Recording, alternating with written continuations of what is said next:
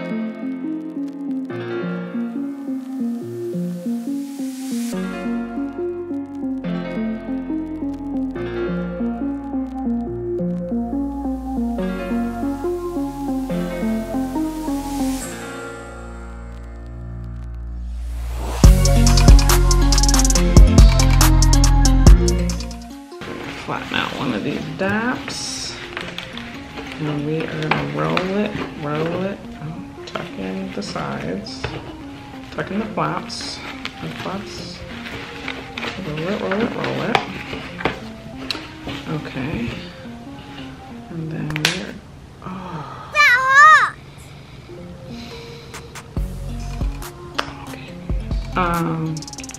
we are going to rubber band the mess out of this thing, and then this will be our new small roll bar. You know, every time, guys, every time. Sometimes you just gotta pivot. Shout out to whoever knows what that's a reference to, but anyway. Okay, so we're gonna get these new roll bars up on this piece, right? So these are gonna be the bars in the back now instead of the receiving blankets, and we will use the receiving blankets to cover the hood. Okay, so that's what we're doing. I realized that I forgot to show you guys how to make the wheels. So although I've already delivered the diaper cake, I'm going to show you how to make the wheels, and then we're going to go back to the tutorial just so you guys have an understanding of how the wheels were made. So you're going to take one diaper and you're going to roll it up, starting with the open end. Roll it up, and in the previous video, our diaper cake video, I show you this complete process. But you're gonna make one of these center pieces right here. Then you're gonna use this as your base, and you're gonna take, depending on how big you want your diaper cake your Jeep cake to be, you're gonna take between 10 to 15 additional diapers and roll them around this piece right here. So the Jeep that I made in the tutorial is actually about 15 diapers. So you're just gonna take the centerpiece, put it on top of the on top of the loose diaper, and you're just gonna keep doing this roll action. So one on top of the other, and you keep rolling until you get all of your diapers that you've counted out situated. So let's imagine this is 5 diapers right here. Once I have those 5 diapers, I put a large rubber band around it. If you're using a regular size rubber band, then you only have to do that once, but if you're using the large, you have to do it twice. And then the additional 10 diapers that I counted out, I will continue to wrap those around this round. And so once you do that, you should have a pretty nice sized wheel. And all I'm doing is overlapping the diapers and trying to keep them together as good as I can. You will start to notice that, especially if you don't have large hands like I do, small hands, that it's hard to hold on to. So I'll use another large rubber band to finish off the diaper wheel, so that way, and I'm just going around basically overlapping the diapers like that, and then going around and just making it as full as I need it to be, using all the diapers that I counted out. Now once you get to the point where you have it as full as you want it to be, or you have the diapers, all the counted out diapers used, this is where you would tie your ribbon. So you would measure out your ribbon. I used a 1.5 inch, or no, a 2-inch wired ribbon from the Dollar Tree on this diaper cake, and I put it around here, and I actually taped it down with duct tape instead of hot glue, because the ribbon I used was burlap, so it was very porous. It had holes in it, and so you don't want the glue, any hot glue, to get on your diapers, especially if this is a gift that the mommy-to-be is taking home. So you would either use hot glue if you're reusing and repurposing these diapers, but if these diapers are going to be used on a baby, you don't want to get hot glue on the diapers. So I would duct tape the first set of ribbon around here, and then the ribbon on top can be hot glued down. So I think I had this size ribbon, so this was a 2-inch green wired ribbon, and then the ribbon on top was an animal print, and it was just 1 inch. So you always want to pick your base ribbon to be at least 1 inch or 2 bigger than your center ribbon. So if you're using 2-inch, then you would put a 1 inch on top of that. If you're using 3-inch, then you would put a 2-inch on top of that, and so forth. So I made the wheels, and then when I got to the axle part, I just pushed out the centerpiece right here. And then I put the axle, I covered the axle with a sock, and then put the axle in here. So you'll see that in the tutorial, but let's get back to it.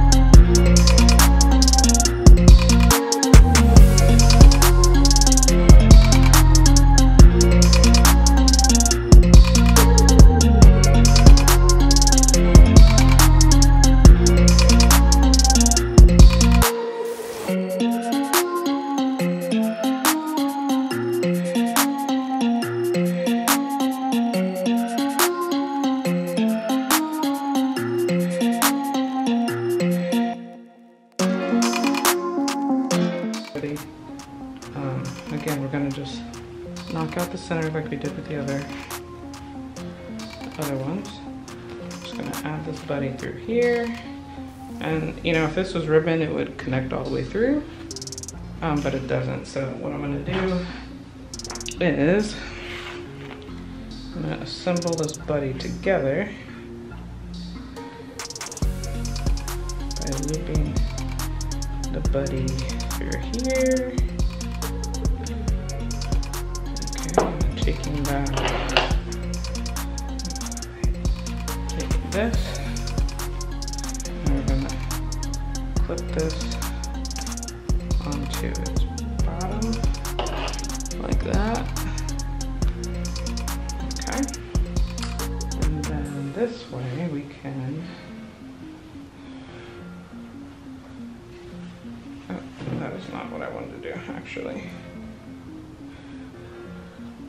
Okay. Okay,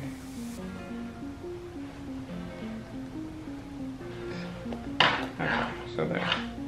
So we have that. We're gonna clip this to the back of the box.